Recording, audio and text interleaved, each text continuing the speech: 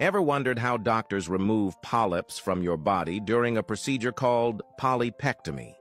It's a minimally invasive surgery designed to remove abnormal tissue growths, often found in places like the colon or stomach. Here's how it's done.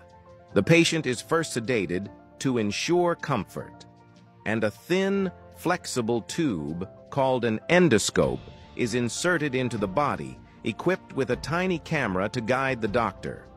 When the polyp is located, a special wire loop or snare is used to encircle and cut it off, often with a gentle electric current to minimize bleeding. The polyp is then carefully removed and sent for analysis to check if it's benign or needs further attention. The entire process is quick, usually painless, and most patients can resume their normal routine the same day.